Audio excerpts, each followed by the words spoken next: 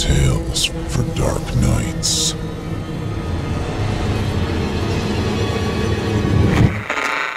Want to make sure you never miss a Chilling Tales for Dark Nights video again?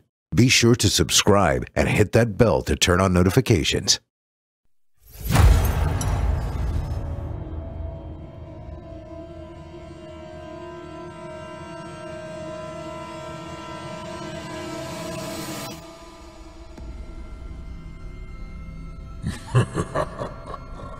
Good evening.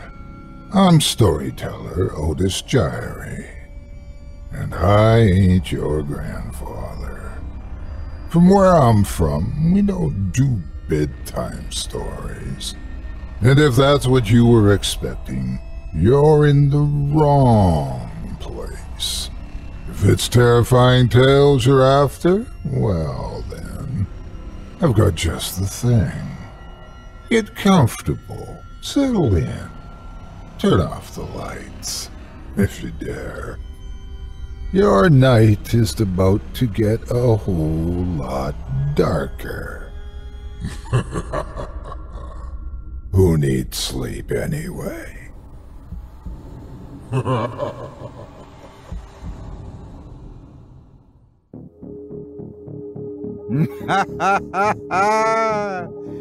Good evening. You're listening to Scary Stories Told in the Dark. Welcome, dear listeners, to Season 10, Episode 21. I'm your host, Otis Jiry, and in this episode, I'll be performing 3 tales to terrify you, courtesy of author Seth Paul, about dangerous drunks, perilous parks, and grim guardians. You're listening to the standard edition of tonight's program, which contains the first 2 spine-tingling stories. If you'd like to show your support and enjoy an extended version of this and other episodes with twice the terror, visit simplyscarypodcast.com and click Patrons in the upper menu to sign up today. Thank you for your support. Now, it's time to take a walk together down the moonlit trail. So, lock your doors, turn your lights down low, and settle in. The show is about to begin.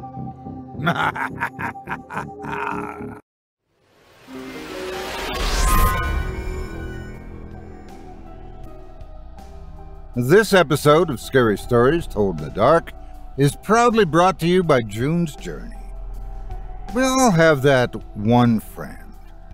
Or are you that one friend who can pretty much find anything about anyone through social media magic? And if you're guilty of the same, you don't have to hide. I don't bring it up to shame you. I mention it because it proves that everyone has a little detective itch they like to scratch. It's in that vein that I wanted to thank our friends at Wooga and their June's Journey app for sponsoring this and so many other episodes. Never get tired of a good whodunit? Then you'll love June's Journey. You play as June Parker, an amateur detective investigating a series of mysteries, full of twists and turns around every corner. You'll put your powers of observation to the test, sharpen your sleuthing skills, and relish the thrill of solving the case. June's Journey will have you collecting evidence and solving mysteries in endlessly beautiful scenes from around the world. It's a brain booster, testing your observational skills and putting your power of recall to the test. With every level, you collect coins and rewards, earn upgrades, and unlock new scenes to explore. It's the rare breed of game that keeps you glued to the screen. You'll always want to play just a little more, because after all, there is a detective in all of us. Find your inner detective. Download June's Journey free today on the Apple App Store or Google Play.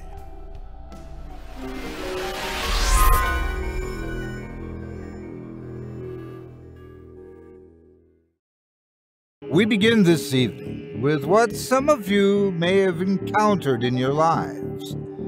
Someone who just can't take a hint and go away. You meet them somewhere, like a convention, or hotel buffet breakfast, and they suddenly think you're their new best friend. But in our first tale of the evening, some take the attention just a little too far. Without further ado, I present to you A Couple Drinks.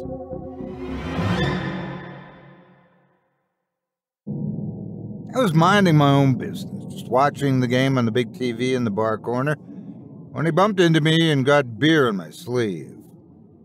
I didn't know who he was. I just heard the grumbling excuses as he apologized. I just texted home that I wouldn't be too late, but I'd probably have to run the laundry. When he came back with a roll of paper towels from the counter to wipe my sleeve off, I just waved him off and said it wasn't a big deal.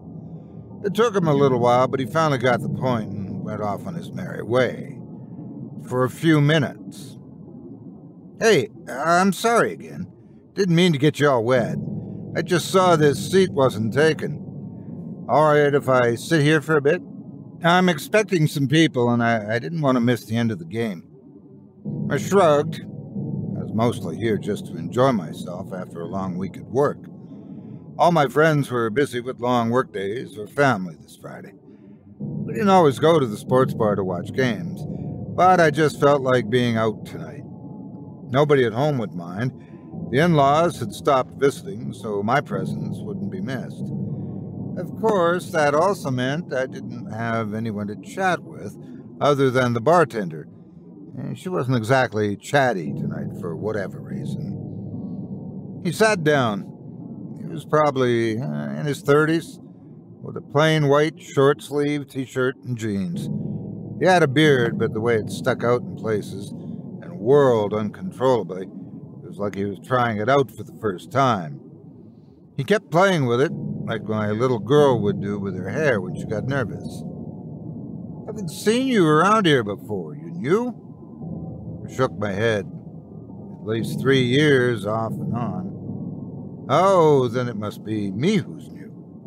With that, he gave a wheezy, wide-mouthed laugh that ended in a big cough, one he thankfully turned toward the empty side of the counter. He slapped the table.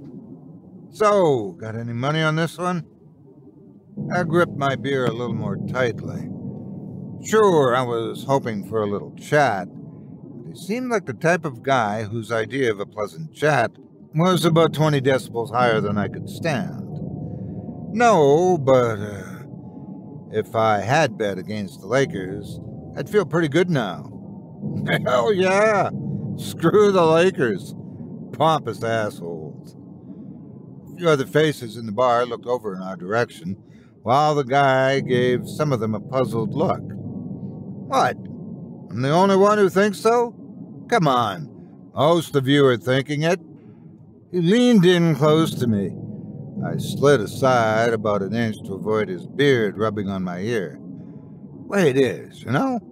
Most people don't say what they think. Don't have the balls to do it. You would have thought he would have said this quietly, but he didn't. I was glad I pulled my head back when I did, because he would have loudly proclaimed this right into my brain. The guy at the other end of the bar, probably the same age as us, but looked older due to total baldness, gave me the finger. Hey, pal, tell your friend over there to shut up, will you? We don't all want commentary tonight. I was about to tell him this guy wasn't my friend, but the bearded interloper waved a finger at him. Hey, I can be calm, I can be quiet. You ask nice. You don't talk that way to my man here. He didn't do anything wrong. The night went on like this. The guy kept talking to me, asking all kinds of questions about basketball, and regaling me with little fun facts about things I'd never even heard about. We did have some small talk I was interested in, about some of the classic 80 Pistons lineup, especially Lambier, who I admit I was a fanboy of, even though I would never go near Detroit if it paid me. But then he moved on to baseball, which wasn't my thing at all. When the Lakers game ended, they moved on to some bowling thing that I didn't have the patience to try and follow. You know the company that made Louisville Slugger bats doesn't own the rights to the name anymore? Shame, isn't it? Got bought out by Wilson. You don't even get to keep the name all those years. The more it went on, the more and more alcohol went down him. And soon it overpowered his deodorant and whatever it was he had on, and I was forced to have beer breath sliding down my neck with every sentence he uttered. It put me off getting drunk completely. My one beer finished. The next thing I had was a rum and coke and left it at that. All that money burning a hole in my pocket, and I didn't want to spend it at all because this schmuck suddenly decided I was his companion for the night. Oh, I just realized I've been talking, and I don't think I ever introduced myself. Call me Gary. He extended a hand. I shook it. Good to meet you, Gary. I looked at the clock. Weren't you expecting people a little while ago? I hope you didn't miss them. Oh, yeah. He looked around, then reached into his pocket and checked his phone. Cripes, as if he wasn't annoying enough, he had the same model phone as me. I mean, it was pure coincidence, but still, it felt like he was trying so hard to be a copy of me that I couldn't help but roll my eyes. No, nobody here yet. I wonder what's keeping them. I shrugged, but at the same time, I couldn't imagine why anyone wouldn't want to hang out with a winner like this. Anyway, you got kids? A few. Well, one, but he didn't have to know that. Got none myself. Always wanted them, though. I'd like to think if I'd made a few different choices, I would have been the perfect dad. Your kids think about that? About you? Well, I certainly hope so. Hey, I'm going to hit the bathroom, maybe call it a night. You take it easy, okay, Gary? I got up and strolled over to the bathroom. It was so strange, trying to make my way to the bathroom while being completely sober. Usually, a couple of drinks made the whole floor wobble in a way I'd been used to. But now it just felt sad. I went up to the huge urinal trough that constituted a bathroom in this place and aimed for a few pieces of ice off to the side when the door opened. I rolled my eyes when a familiar figure sidled up to me, unzipped, and started going. Yet women are happy they don't have to deal with this. Hey, you think maybe they do? I'm guessing sitting on the ice would have not been a lot of fun. I sighed, went to wash my hands, and was barely back out on the main floor before pulling out a couple of dollars, hoping to settle up my tab and just get out of here. Even though she didn't return it, I gave the bartender a friendly wave and pushed my way out into the cold fall night outside. The bar parking lot was sparsely lit, but enough to see my car the short distance away that I parked. Technically, it was the CVS parking lot, which butted up to the bar by way of a large yellow barrier that would rip your car in half if you tried to drive from one lot to the other.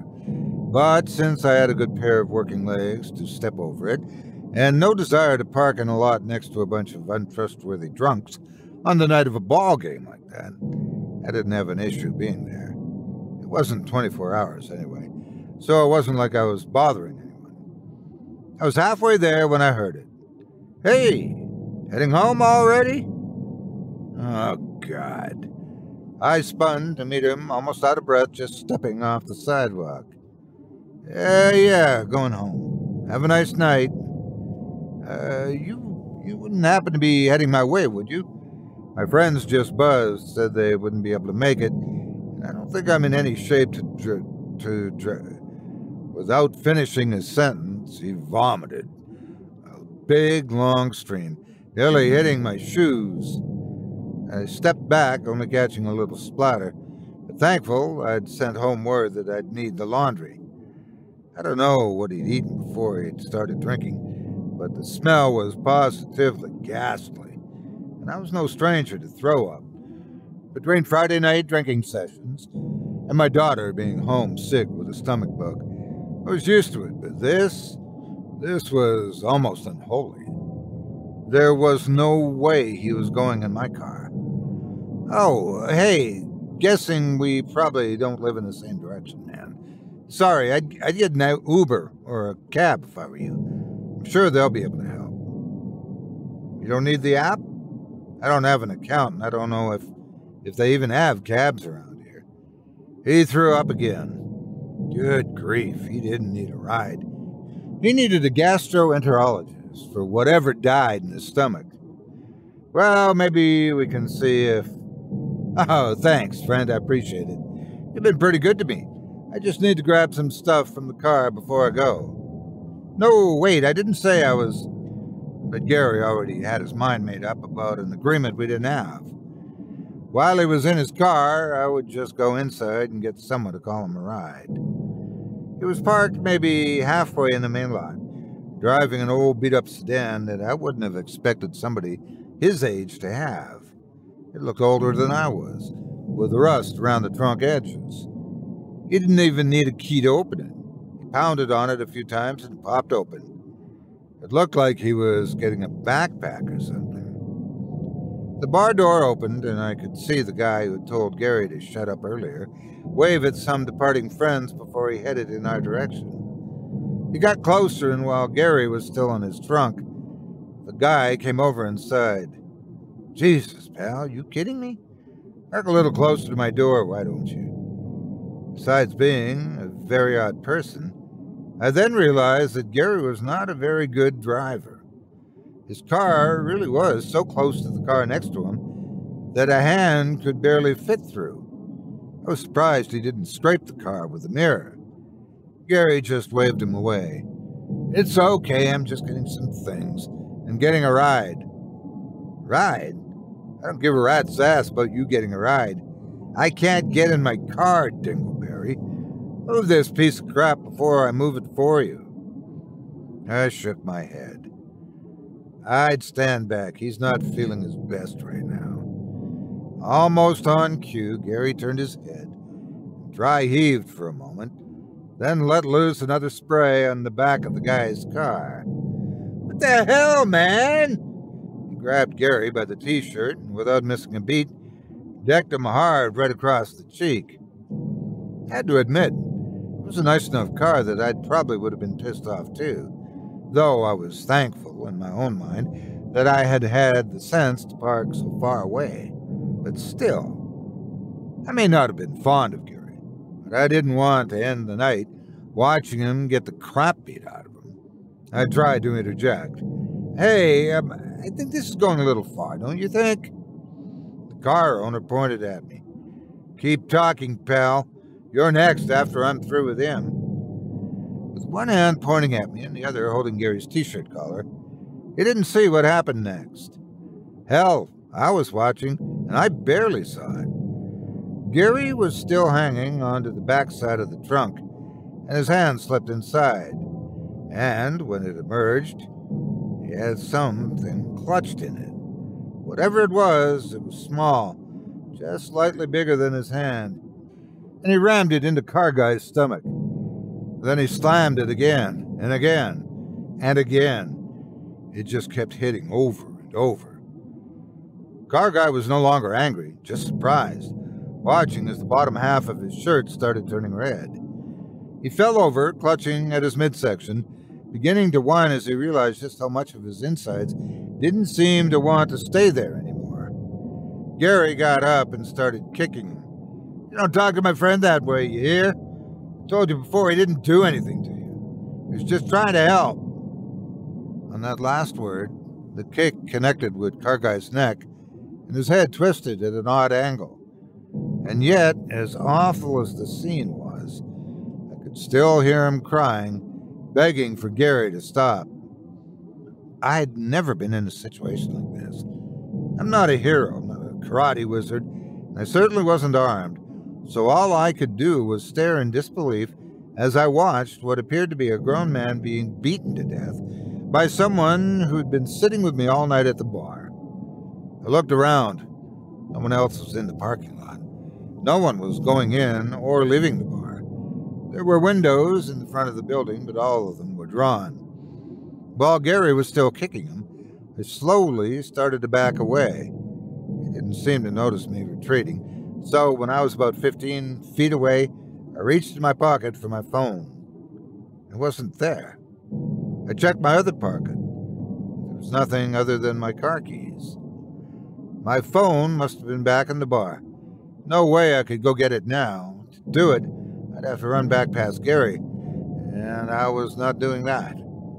I did the only thing I thought would work with keys in hand. I took off for my car. I hopped over the little barrier between the parking lots when I heard him. "Buddy, where'd you go? You're not going to leave me hanging, are you?" It couldn't have been more than a few seconds, but after I remote unlocked the car door and got it, I shut it and started fiddling with the pedal to do the automatic start. I looked up to see Gary had been a lot more alert than I'd been. He must have noticed me running a lot sooner than I thought, because he was already almost to my car. He wasn't holding a knife or anything like that. He'd traded up to something much bigger, probably something else he kept in his trunk. In the pale light of the poorly lit parking lot, I could make out the bat he was holding. It carried the wood-burnt logo of the Louisville Slugger. "I thought we were pals, man. Here I go sticking up for you, and this is the thanks I get?" The drunkenness he'd been showing had either worn off or had been an elaborate ruse. The way he stalked closer had no drunken shambling. I started the engine and worked to get the reverse going. As soon as the car started and the headlights flashed on, he started running, bat high, looking like he would bring it down on my hood or the windshield. I was again happy with where I parked because he didn't see the dividing barrier in the parking lot in his rage. He tripped and slammed into the concrete with a thud that I hoped meant he wouldn't be getting up soon. I hit the gas, spun the car out of the spot, and gunned it out of there. For a moment I watched as Gary stood up and tried to give chase, but he gave up after a few seconds. I hit a few red lights, but I didn't care. I blew through a few of them, one to some honking horns, but I wasn't stopping for anyone or anything, at least until I saw the flashing lights in my rear view. The cop was ready to write me a ticket as I tried to explain what I was doing, at which point he offered me an escort back to the scene. I didn't want to go, but I decided it wouldn't be a problem when he said he was calling for backup. Nobody had ever left the bar before we returned. Gary and his car were gone. So was Car Guy. But the massive pool of blood in the bashed-up vehicle next to it remained. If there was some good to come out of the evening, it was that the bartender spoke up for me. She told him there was no way I was involved with this guy. She knew me but never saw him before, and noticed he was making both me and others uncomfortable and put out at the bar. So no jail time for me. But I still went to the station to make a statement, and my wife was called. She couldn't find a sitter, so she and my little girl came along after her bedtime, and considering how long they kept me there, she fell asleep again, waiting. By 2 a.m, I had what news they could give me. Gary's car had been found a little ways up the road.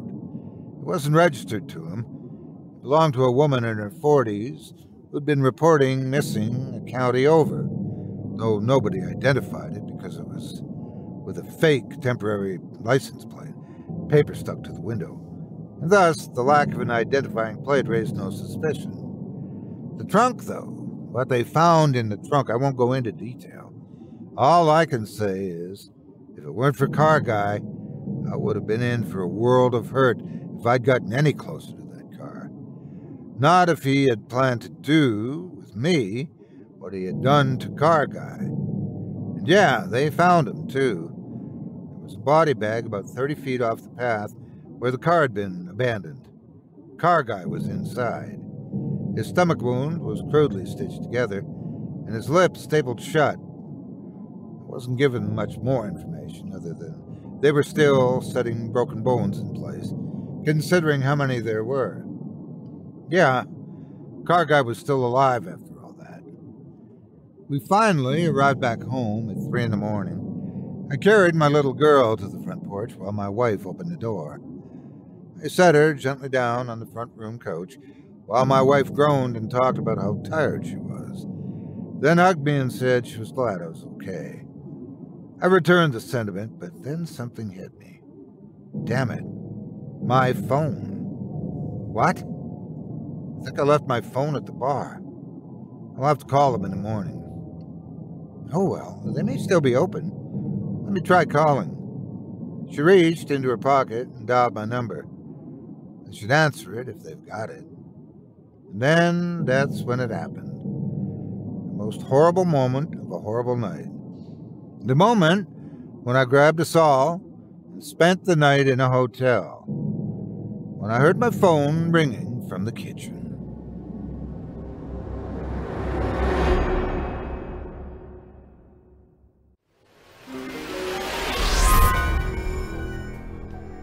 This episode of Scary Stories Told in the Dark is brought to you by BetterHelp Online Therapy.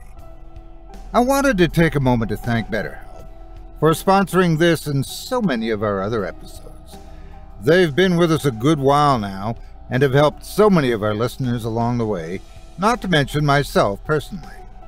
BetterHelp is online therapy that will help you deal with life's difficulties quickly, conveniently, and inexpensively. Within 48 hours of signing up, you'll be communicating with a therapist who specializes in your unique difficulties, whether it be grief, stress, anxiety, fear, depression, etc. You can text anytime and schedule calls or Zoom meetings weekly. With BetterHelp, help is never more than a text away. It's professional counseling in your pocket. Not a fan of being on screen? That's okay. BetterHelp is customized online therapy that offers video, phone, and even live chat sessions with your therapist. So you don't have to see anyone on camera if you don't want to. Because the last thing you need are intrusive thoughts about angles, lighting, and the clothes you're wearing while trying to talk to someone about your anxiety. This podcast is sponsored by BetterHelp and Otis Jiry's Scary Stories Told in the Dark. Listeners get 10% off their first month at betterhelp.com/horror. That's BETTERHELP.com/horror.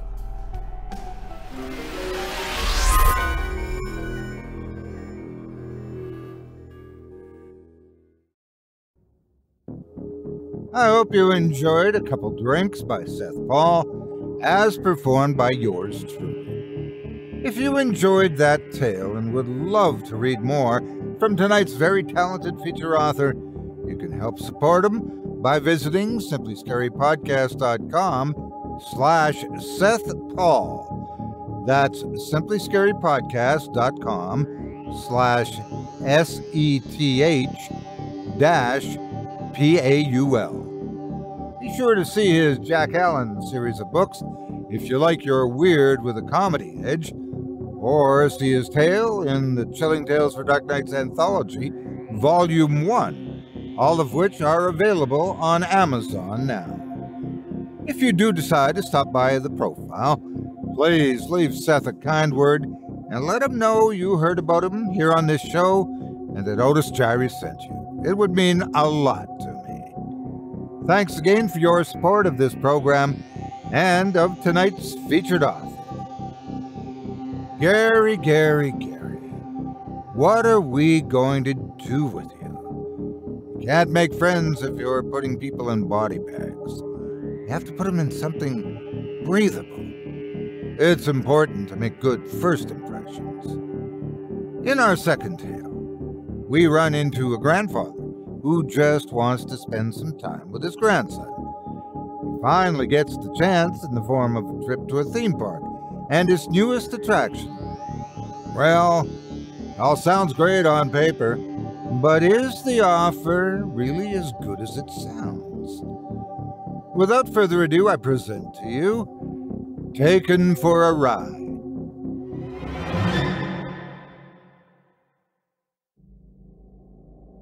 I've never really known how to connect with my grandson. Believe me, I tried. I used to think when Michael was born that he would grow up all interested in video games like his dad, my son Ben was. But he was the sporting type, something that in my years working in plumbing never really suited me. I might have been tough in that regard, but thrill-seeking was not something I was all that into. I still loved him, and he loved me, but it seemed like I shared nothing in common with him. Considering that his father and I had our differences, I wanted to make sure I could still have time with somebody in the family, and as my only grandchild, and the only one I would likely ever have, I didn't want to miss out on the opportunity to bond. So, over the years, I indulged in whatever is current trend. Skateboard, snowboard, biking, and even a bungee cord, something which definitely did not help my relationship with Ben at all, and was the only gift he ever asked me to return. But as anyone could tell you, gifts like that aren't the same as love. When Ben, his wife Maria, and Michael would come by to visit, we would have nice chats, but he was always more interested in poking around in the woods behind the house, or going off to sled down the hill at Hankman's Park, a little ways down the road in the winter. I tried to show him how to do an oil change, something Ben had never been interested in, how to fix a sink, anything to try and connect. But it just felt like we were destined to be eternally distant. I never thought things would be different after watching a little TV. I may have considered myself old-fashioned to an extent, but one thing I knew I wouldn't be able to be without was something to watch, ever since I lost Patty last December. I signed up for Hulu, but didn't spring for the commercial-less package. Anything that gave me a moment to use the bathroom or get a snack without pausing was a godsend, and paying less for a service like that made me feel especially grateful. But we were all watching a Bob's Burgers together when a commercial came on for one of our local theme parks. Thunder Alley it was called. The park, that is. I know there's something they do with monster trucks that's called something similar, but that's an event. This was the park itself. I saw Michael's eyes light up. He was 12 at this point, and I know he was itching to ask if he could go. I know Ben would say no. He wasn't interested in roller coasters and flume rides and things. But the thing is, it never even struck me that I wouldn't mind that stuff at all. It was one thing to go snowboarding or skydiving or something like that, but rides were different. Sure, rides weren't 100% safe either. I remember that guy getting hit in the face by the goose, but it was a contained thrill like going to the movies or, well, playing a video game. I went online to see if I could find tickets. I typed in the website, and at first I wasn't too thrilled. The website looked slopped together like something that would have been around when AOL was still a big thing. Weird, bright-colored squares, ugly text, and a few pictures of the park and the hours. But the only thing I could find about tickets was a little box that asked me for my email address to send updates, coupons, and notifications. Well, my email had filters and stuff.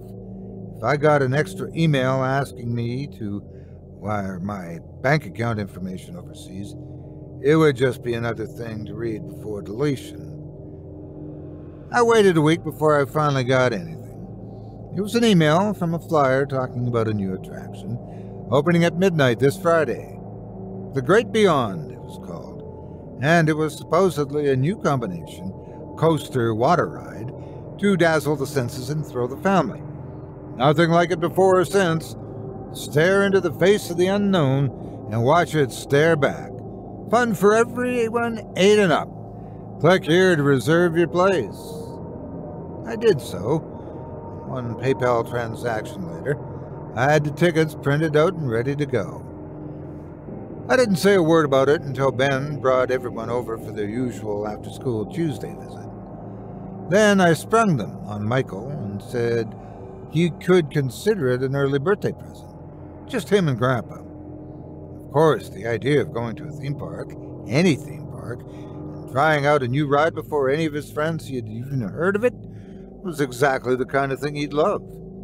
So around 11 that Friday, we got into the car and and started the drive out there. We actually had a real conversation on the way there, even if the ride ended up being a complete waste of time. The car ride made it all worth it. Just the idea that he was going made him happy to talk about school, his hopes and dreams, the new skateboarding ramp he set up, the band that he and some friends were thinking of doing, the girl who was encouraging him to do so. Never in my life had I ever thought 2 tickets would make such a difference.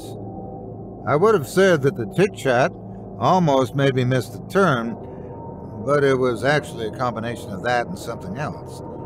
The main sign was shut off. It was a little odd to advertise some big event and not even keep your main sign lit up, wasn't it?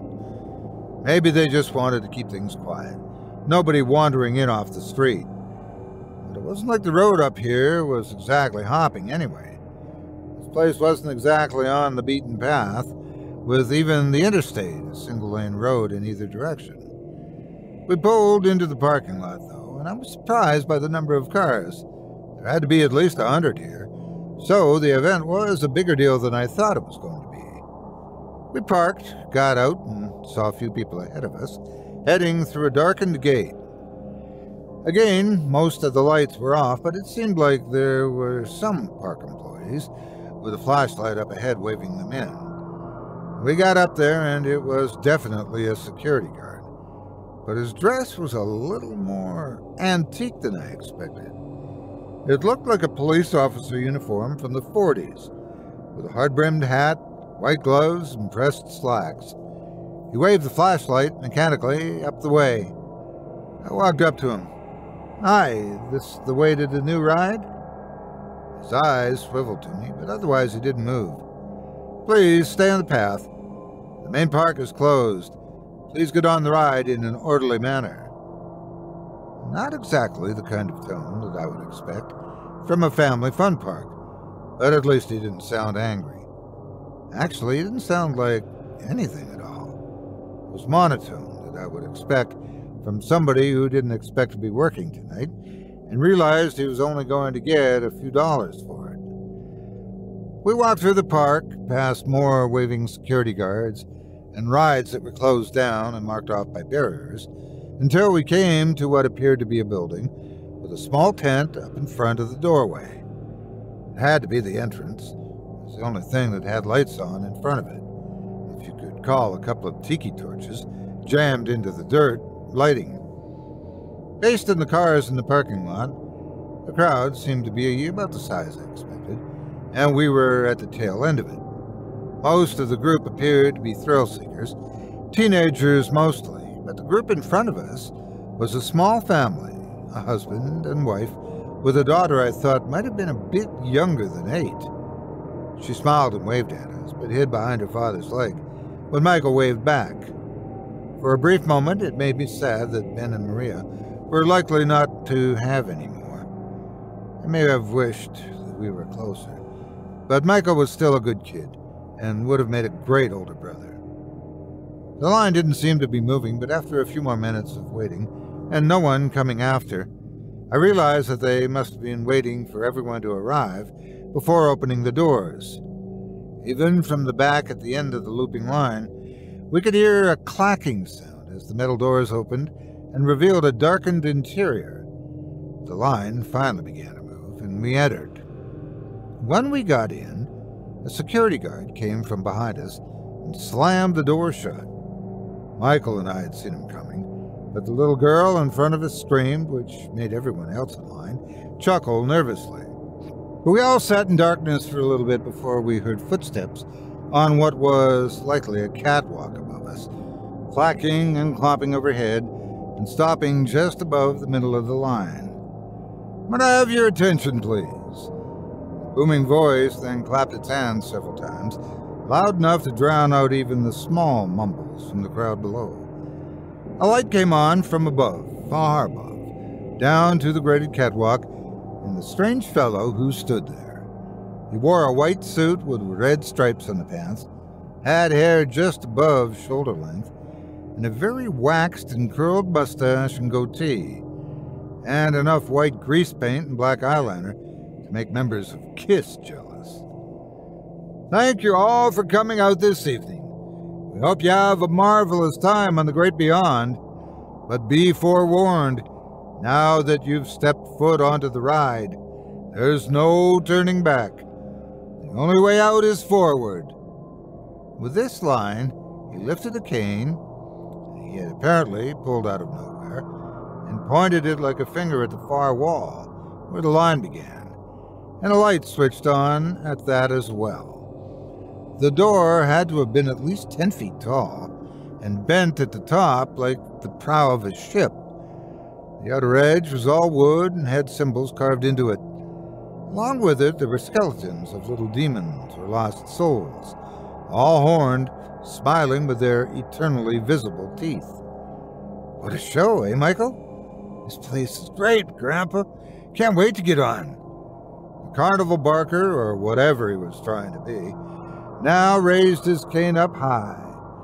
Let the first souls be allowed to board. The giant door cracked open, and through it we could see a roller coaster seat, along with a multitude of swirling lights, howling wind noises, and what appeared to be a graphic of a raging sea along the sides of the wall in the next room. The first group, including a guy in a faded Usher t-shirt, excitedly jumped in. Another one of those security guards came over, pushed down the straps, and the ride began. We could hear the group starting to scream almost immediately as they left the view. So, whatever this ride did, it got started with a bang.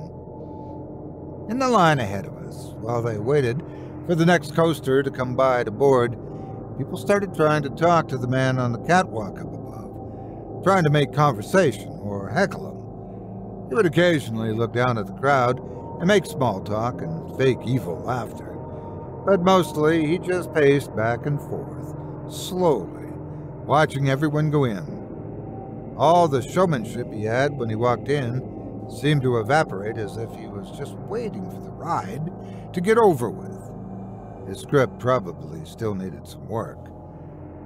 The next group got on the coaster, then another, and it was when the fourth came up that I started to have my questions. The barker, who, as I said, was so quiet after his opening remarks, suddenly pulled out what I thought was a phone, but I couldn't see what it was. All I know is it lit his face with a glow. "Ho, ho, folks! You're not going to want to get into the next seats? Seems the demons forgot to clean this one out first." A coaster pulled up, and I heard the family next to me gasp and cover their little girl's eyes.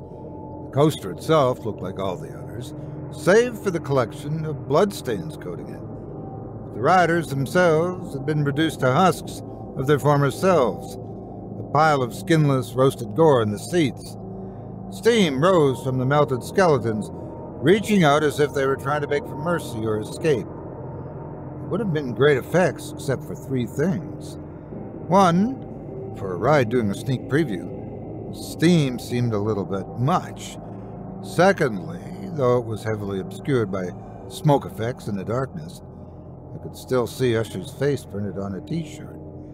That could still be coincidence, or intentional, if the first riders were park employees and they wore similar clothes to a dummy ride sent through. But again, why put effort in on a coaster that didn't have anyone riding it? It was a waste of electricity, even if it was a very powerful effect. But the third thing that struck me was that the original email was for 8 and up. This was definitely false advertising. I could tell even Michael was a little unnerved, and he didn't get scared by anything. The family picked up the little girl. "Come on, honey, you don't have to ride it. We're going." They excused themselves and pushed past to the door. We came through and pushed it open. Or at least they tried to. Instead, the door shuttered and stayed shut. The father tried it about 6 or 7 times, before the barker piped up again. "Sir, excuse me. I said before there was only the way forward." With his cane, he pointed to the open door as the coaster with the bodies slowly pulled ahead. "My kid can't ride that. It's way too scary for her. There's only forward. At that, the barker grinned. A horrible grin, which stretched on his face, far beyond what should have been possible. The others in the room now began to panic, pushing backward away from the large door. That was when more of those guards came around the inside, grabbing people, lifting them with little effort, ramming them down into the seats of the waiting coaster, slamming the safety bars on them so hard and cruelly that bones could be heard snapping. Michael and I looked at each other. In moments, we were both fighting to kick down the door, to break whatever was keeping it closed, if it were locked or chained or something heavy was placed in front of it. The family with the little girl also kept at it, the father slamming his shoulder into it, and several others were doing so. The door still didn't give. The guards still came, grabbing more and more screaming people and loading them into the ride. I did not know what that ride led to. I did not want to. But there were now fewer people left to choose from, and we were no closer to getting the door open. I looked around, seeing nothing in the room that would help. If we were outside still, we could have gotten one of the line poles and tried to smash the door down. But there's nothing like that in here. Just a line marking on the floor. I looked up at the barker, who stared at the ceiling high above, arms outstretched, his laughter now full and loud, carrying nothing but heartless evil at its bottom. I turned to Michael to tell him to look for an exit, but it was no longer there. Horrified, I thought maybe a guard had grabbed him when I wasn't looking, but no, they still carried others away to certain doom. Then I saw a shape climbing a pole on the far side of the room, one that was within reach of the catwalk. I didn't even have time to contemplate what he was thinking when a guard came and wrapped his arms around my shoulders and squeezing me with malevolent power. He grabbed the father and the mother, who screamed for their little girl, whose name I finally heard as Georgia, to run and hide wherever she could. Slowly, inevitably, all three of us were dragged toward that infernal door, and the last of the guests to be sent into that chamber. I didn't want to see, but I looked anyway. Swirling light and howling winds were not created by some machine, but the platform on which we stood hung over an abyss. If we were still under the spell that this was all just a ride, it would have looked like a truly fine illusion, a trick of special effects wizardry that would make one wonder just how it was all accomplished. But I knew better. This thing was a waiting maw, a sea of waves along which a roller coaster track flowed in and out of some hellish spray of liquid. I could almost see hands reaching out of it, grasping for those unlucky enough to be sent on in their merry way into the depths. The coaster then plunged into the middle of this twisting mess, though where it ended up I thankfully had no vision. The next coaster arrived. Despite this one being sparkling clean, almost garish in its appearance, I could still smell burnt, awful clinging to its surface, what our physical bodies would be turned into. But whatever happened to our souls, completely in question. I didn't hear the screaming coming from me, both from the horror of the sight and the sounds of the tempest, but I could feel it erupting from me. I was pushed ever closer to the cars, but I fought and struggled, regardless if it would do anything. I would not allow myself to be put willingly on that ride. I would fight with whatever strength I had left in me. Then I heard a different yelling, something above the maelstrom, something full of hatred and surprise. I tried to turn back and look at it, but the guard held me too tightly, lifting the safety bar with no effort at all. I watched as the mother and father were both loaded into the car next to me, looking at each other in tears, clutching to each other, even as the safety bar came down, crushing and pinning them together. I could do nothing to help them now, but I hoped and prayed that the trauma would kill them before they reached the other side. I was lifted bodily into the air and placed into the seat. The guard went to lower the safety bar and suddenly stopped. He turned and something smashed him across the face. Even as it toppled to the ground, it remained quiet and emotionless. Beyond its crumpling form, I saw Michael reaching out to me. He had scratches on his face, but the boy was alive. I took his hand and saw what he carried in the other, the cane of the carnival barker. The barker himself remained on the catwalk, but what he truly was now hidden in the darkness, the light only revealing flashes of something hulking, with a large, misshapen mouth, glowing green eyes, and talons. It stared at the two of us with a baleful look, howling in anger at the loss of its toy. We went back into the room, running at top speed at the entrance door, Michael wheeling back to smash it open. With barely a tap, the cane sent the doors flying open, breaking the spell that held it tight. We heard another scream from behind us, but not that of a creature. Georgia sat in a corner, covering her ears and eyes, as one of the guards hulked towards her. Michael spun the cane at the guard, and as I scooped her up in my arms, we dashed for the open door. We ran down the lit path as more guards came from the attractions around us, reaching with zombie-like grace. "The park is closed. You should not be here." That was what they all said. One got too close, and Michael cracked it across the face. It wheeled back at us from the blow. Its face had torn, hanging loose and rubbery from an entirely different face underneath.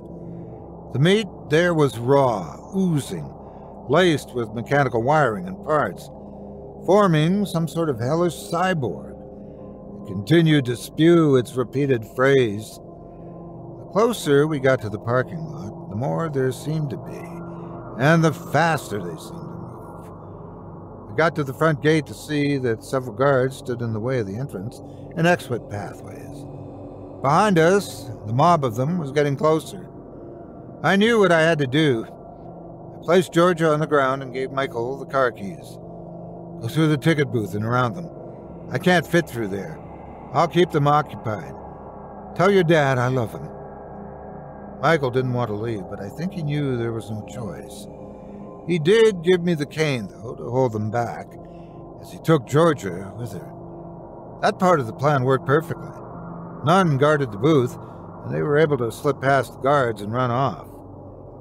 I waited inevitably for my part in the story to end as the guards, whatever hellspawn they were, closed in, whether to take me back to that awful ride or simply rip me limb from limb right there.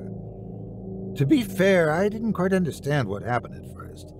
I knew they were surrounding me, closing me in, ready to claim their prize, and when the light on them got brighter, I thought that was just some trick of my mind or some internal mechanism springing to life. Then the sound of splintering wood and shattering glass, and then several of them went flying.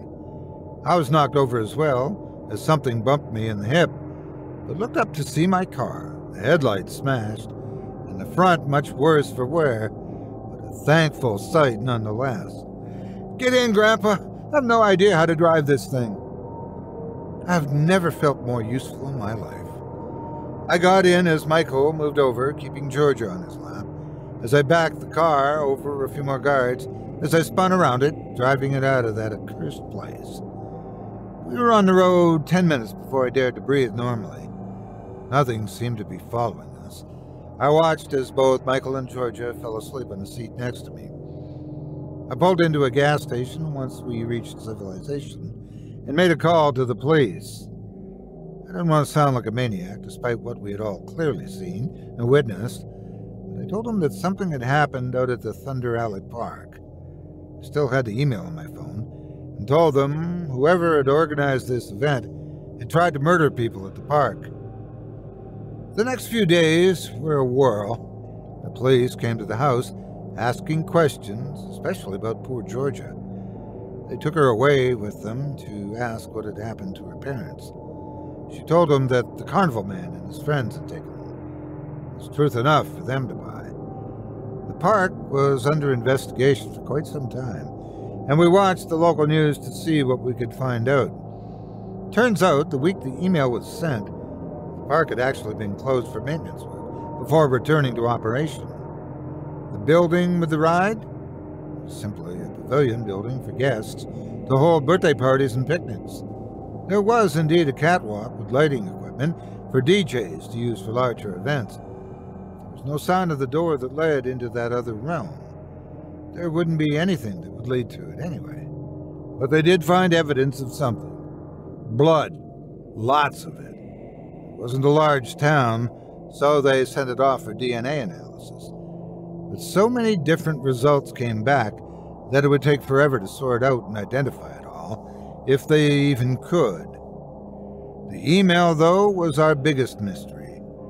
Michael asked me where I got the tickets, and I showed him the invitation. He stared at it for a moment. "Grandpa, that's not the right website. The real one has a dash in between the words." He was right. I typed it in, and a much more professional website appeared than I had originally found, complete with news about the horrible incident, which would lead to a longer closure than intended. The fake site? No longer up. It led to nowhere except a broken link. The police did try to trace the domain the email came from, but that led to a dead end too. It was like it routed to someplace in Europe and then stopped. It didn't even make sense to the IT people. Routes dead end sometimes, but they never just stop, like they just vanish. Michael and I know what we saw, though. Ironically, as horrible as that was, it did make our bond stronger. Well, between him, me, and Georgia. Ben and Maria, upon hearing her parents didn't make it out, were thinking of adopting her if possible. I think it would be good for Michael. As I said before, I thought he'd make a great older brother.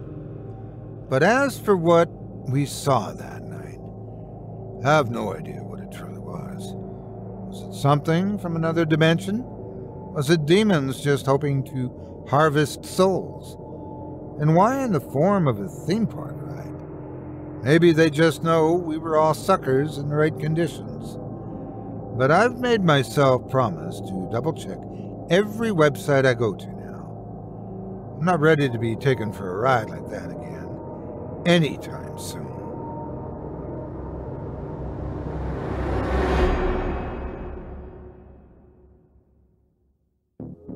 I hope you enjoyed Taken for a Ride by Seth Paul, as performed by yours truly. If you have enjoyed what you've heard tonight, I'd like to remind you one last time that tonight's featured author can be found by visiting our website. Just visit simply scaripodcast.com/Seth Paul. That's simplyscarypodcast.com/SETH-PAUL. Be sure to check out the growing Jack Allen series, beginning with Jack Allen and the case of the not exactly rocket.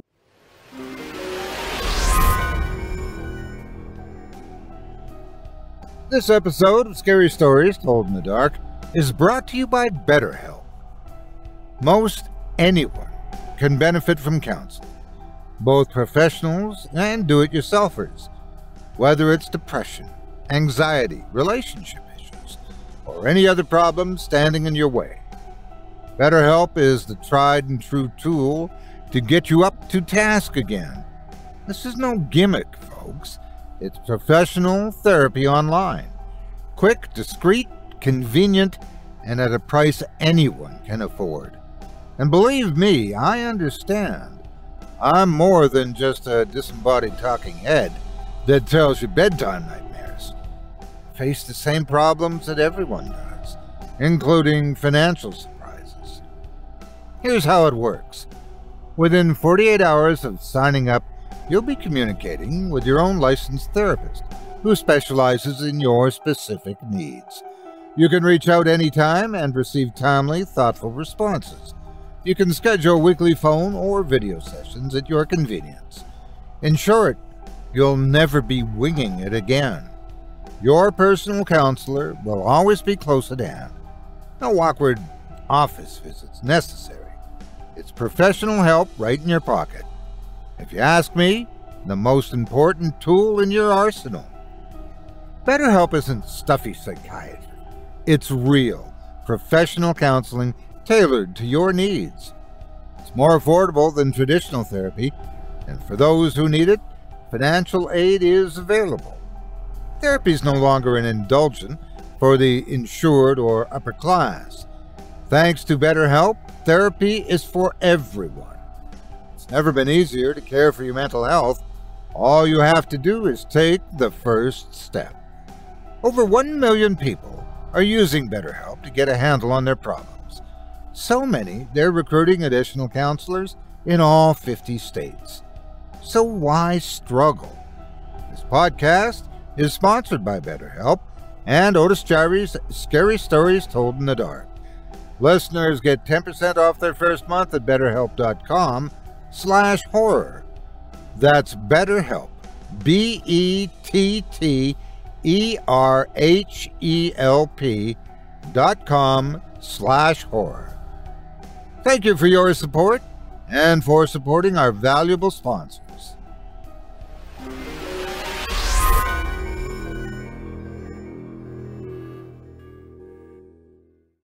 Read his tale of terror, along with 29 other authors, in the Chilling Tales Anthology, Volume 1, available on Amazon. As a reminder, if you decide to give tonight's talented author's stories a read, please consider leaving him a quality review and a kind word, or a thoughtful public comment and an upvote. Be sure to let him know that you heard about him on this program and that Otis Jiry sent you. It means more to me than you can imagine, and I'm sure he would much appreciate it as well. Thanks again for your support of this show and of tonight's featured author.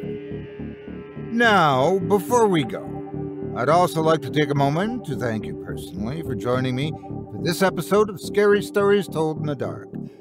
If you've enjoyed what you've heard on today's program, please take a moment to stop by our iTunes page or wherever else you listen to your favorite podcasts and leave us a 5-star review and a kind word. It makes a huge difference and would mean a lot to us. If you'd like to hear a premium extended edition of tonight's and all of our other episodes featuring twice the terror, visit simplyscarypodcast.com today and click the Patrons link in the menu at the top of the screen. You'll find yourself at chillingtalesfordarknights.com, where you can purchase season passes for this product and our other quality storytelling programs, or become a patron for as little as $5 per month. Get access to our entire audio archive dating back to 2012, all of it ad-free. If you happen to use Facebook, Twitter, Instagram, or YouTube, you can follow and subscribe to Chilling Tales for Dark Nights there, where you'll get all of our latest updates and new releases and have the chance to interact with us each and every week. You can subscribe to me on YouTube as well at the Otis Jiry channel, where you'll find releases of my series, Horror Storytime, dating back to 2014. And you can find me on Facebook, Twitter, and Instagram too. Just search for Otis Jiry. Until next week, stay spooky. Get some sleep, if you can.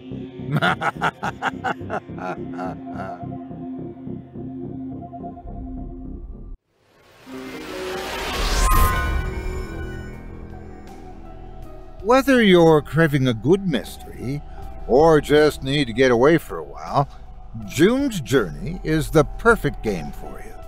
Sit back, relax, and let your inner Sherlock escape to the glamorous roaring 20s. You'll search for hidden clues to solve mystery after mystery across thousands of vivid scenes. And with new chapters every week, there's always a new case waiting to be cracked. Scratch that sleuthing itch safely with June's Journey, where there are no add friend buttons to accidentally hit, or emojis that your thumb seems to add all on its own. This game is good old-fashioned fun, and with it being set in the roaring 20s, that's not an exaggeration. Now, I'm not going to tell you I play June's Journey all the time. I do take breaks every once in a while. I'll occasionally stop playing June's Journey to record a June's Journey commercial, for instance. But once I get started, I just can't seem to stop. It's easy to play anywhere you are, whether it be in the men's library, while you're waking up in the morning with a good cup of coffee, or even during the lulls of a mundanely busy day. We've got a mystery on our hands, folks. Download June's Journey, and you can have that mystery in yours as well. You don't have to believe me. Try it for yourself. I challenge you to download and play to level 2. I'm confident you won't be disappointed. Ready to awaken your inner detective? Download June's Journey free today on the Apple App Store or Google Play. Thanks for your support and for supporting our valuable sponsors.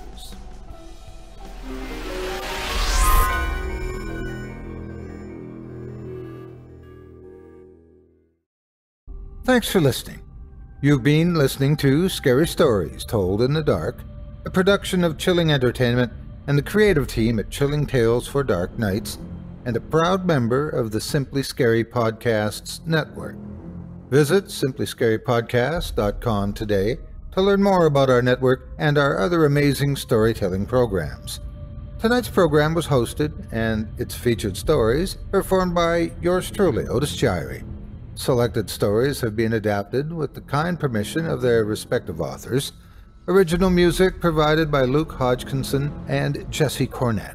Sound design and final mixing and mastering provided by executive producer and director Craig Groshek. Program's artwork and logo by David Romero. If you're looking for some fresh tales on a daily basis while waiting for the next podcast, check out my YouTube channel, the Otis Jiry channel, and my extensive collection of narrated tales there. Simply search on YouTube by my name, and you'll find me. And don't forget to subscribe and press the bell notification icon to get my latest releases. Got a scary tale of your own that you'd like performed? I take submissions.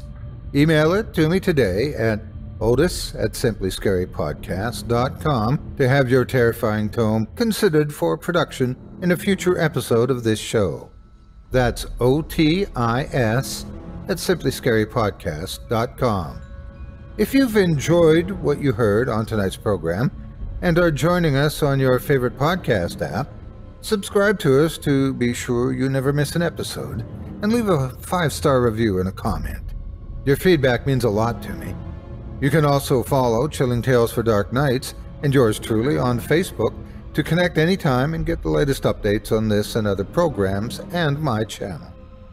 If you're listening on the Chilling Tales for Dark Nights YouTube channel, do us a favor and hit the subscribe button and the bell notification icon for ctfdn as well to get more spooky tales from me and the crew and another episode of this program each and every Wednesday. And don't forget to hit that thumbs up button to tell us how we're doing and leave a kind word or a request.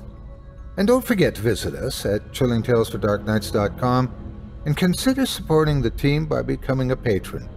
In addition to helping us out, you'll get exclusive access to our audio archive and ad-free downloads of all your favorite stories, including those you've heard on this program. As for me, I'll be back next Wednesday with more terrifying tales to keep you up all night. But that's all right. Who needs sleep anyway?